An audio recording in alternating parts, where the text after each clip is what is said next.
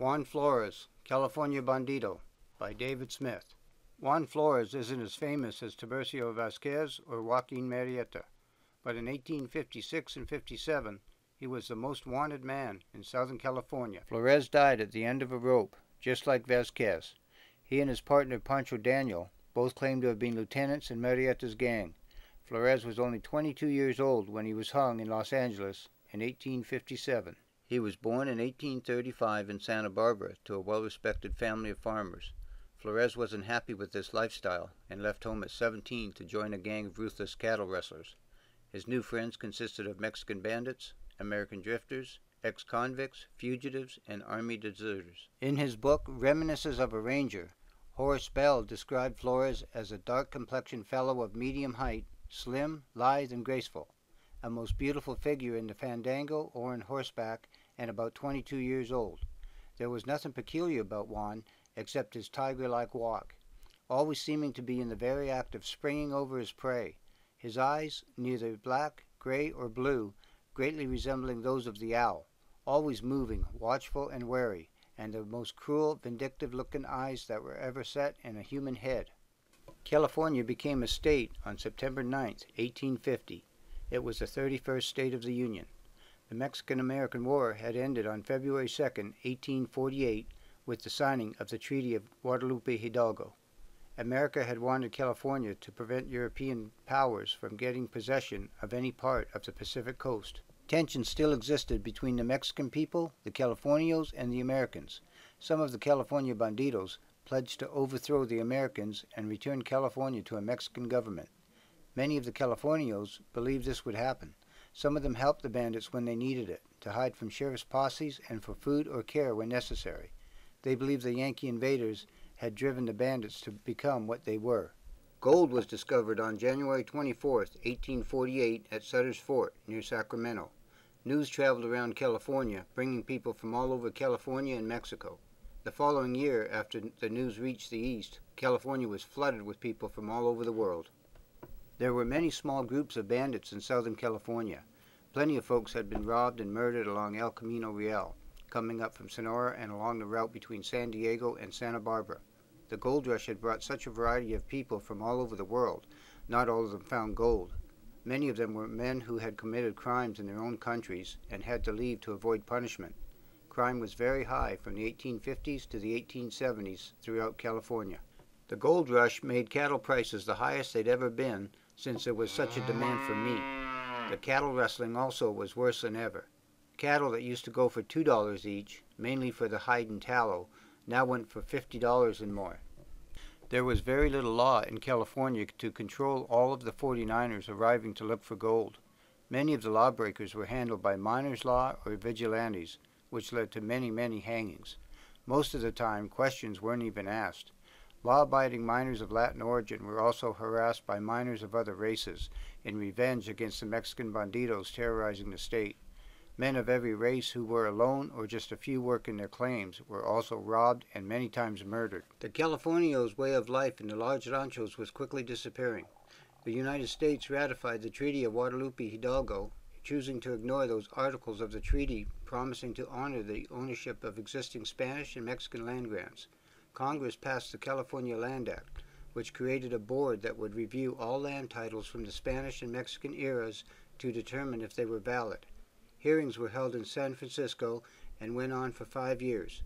Rancho owners had to prove to the United States legal standards that they owned their land. Given the system of sketches and informal surveys used in the past, this was sometimes very difficult. These land grants were made when there weren't many people in California.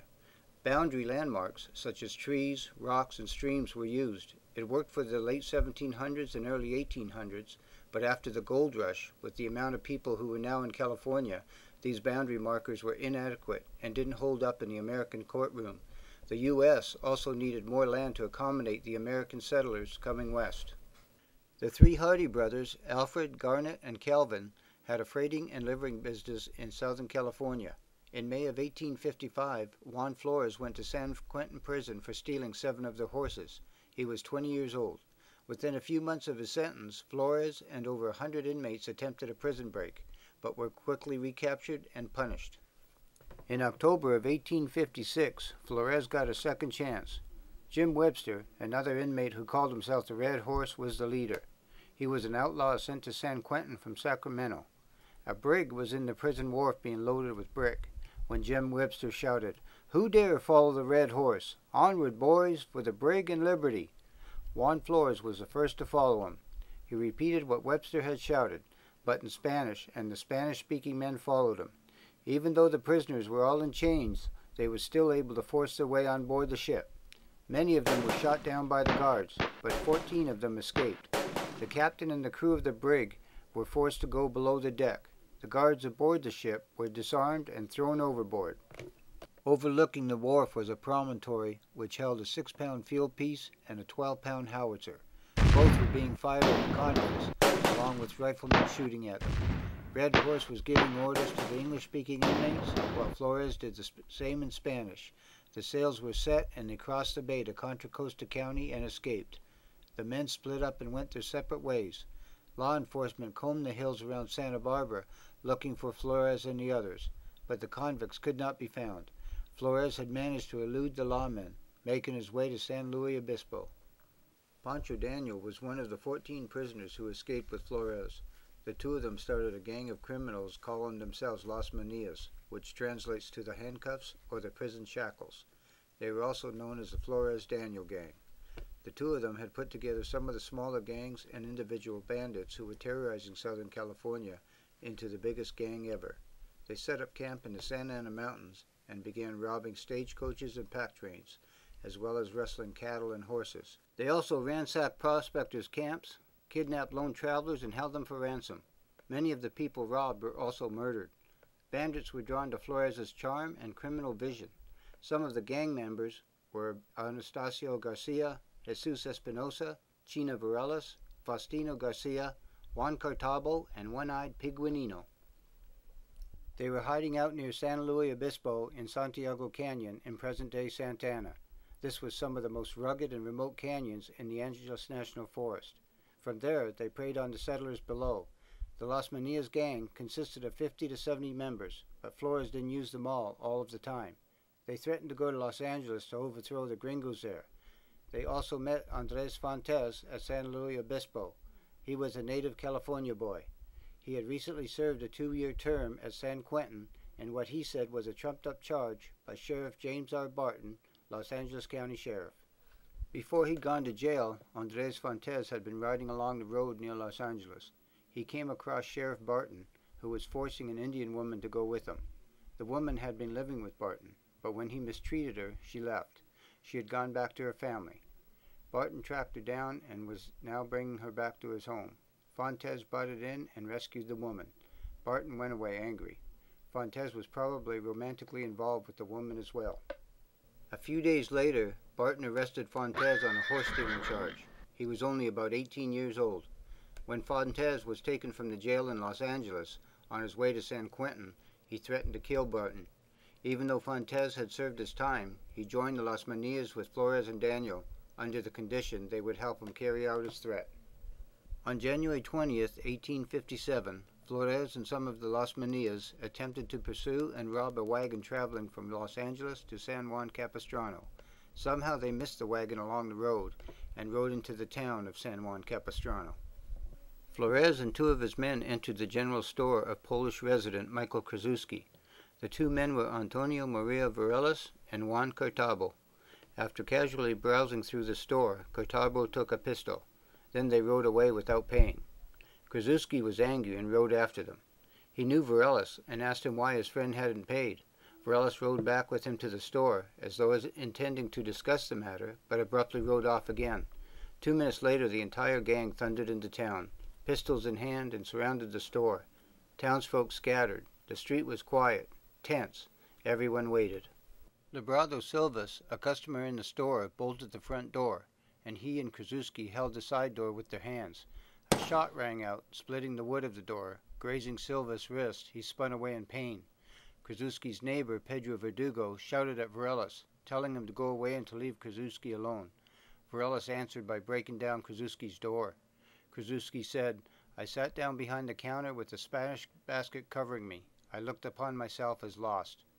Not finding or ignoring him, the Manias plundered the store, taking what they wanted and hauling the rest into the street. Then they left. Everyone thought they'd gone for good. Those who were reluctant to say anything before talked freely. Krasuski learned that Flores and some of the others had just escaped from San Quentin, where they'd been sent for horse stealing, amongst other crimes. Some of the members of the gang were known to some of the townsfolk, who had tried to hide their identities. Most of the gang members were quite young. Forellis, whose nickname was Chino, was only a teenager. Flores, who was considered co-leader of the gang, along with Pancho Daniel, was only 22. The size of the gang in San Juan was 11. Other sources claim it was between 50 and 100.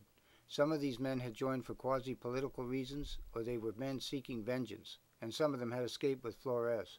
Las Manias came back to San Juan Capistrano, entering quietly this time, going first to the home of shoemaker Tomas Barul. Barul's housekeeper was Chola Martina, Flores' sweetheart.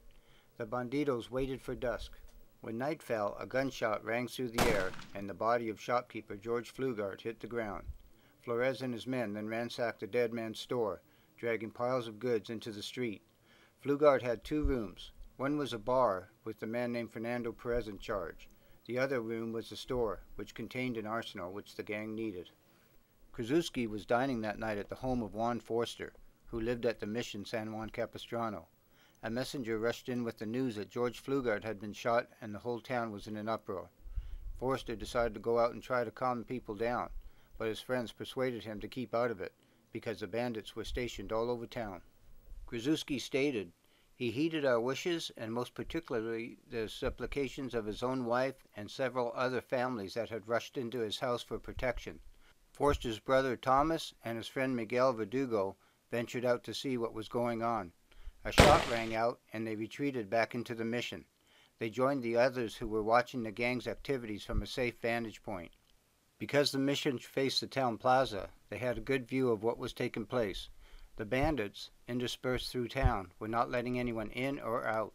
The street was littered with debris, remnants of the plunder of the stores of Henry Charles, George Flugart, and Michael Krasuski. Juan Forster sent a boy on horseback to the sheriff in Los Angeles for help. Among those hiding in the mission were 2 Americans. One was Garnet Hardy. 2 years earlier, 7 of Hardy's horses had been stolen by Flores. It was that crime that had sent Flores to prison. Now the bandit was here and in an ugly frame of mind. Forster decided that Hardy and the other Americans should leave. He instructed Brigido Murillo, an old-timer, to take the 2 Americans to Los Angeles by way of El Lago Machado, Elsinore. It would be safer. Michael Krasuski said Chola Martina helped set up the murder of Flugart by entering his store and lighting a cigarette to notify Las Manias they could enter. They had murdered George Flugart in his store as he was preparing his evening meal. After placing the victim's body on the table, they sat down and ate the dinner he had prepared for himself. At the same time, members of the gang plundered other stores in town and terrorized the merchants. After looting the town and spending part of the night in drunken revelry, they left around 2 a.m. Before escaping, Krasuski witnessed enigmatic handshakes by the banditos and overheard them referring to 500 Confederate Mexicans lurking in the hills. They were supposedly ready for the start of a massive invasion of the Southland. This situation became known as the Juan Flores Uprising or the Juan Flores Revolution. The boy on horseback delivered the information to Forster's brother-in-law Andres Pico and Sheriff Barton in Los Angeles. While Forster and the nearby ranchos braced themselves for a possible outlaw attack, both Barton and Pico moved into action. Barton and his posse left immediately. Andres Pico began systematically mobilizing California and Ranger forces, as well as sending a rider to Fort Tejon for cavalry support. Barton assembled a posse of 5 men to go after Flores and Las Manias. His posse included William H. Little and Charles K. Baker, who were constables, Charles F. Daly, a blacksmith, Alfred Hardy was one of the 3 Hardy brothers, and Frank Alexander. Cyrus Lyon, one of the Rangers, warned Barton he didn't have enough men.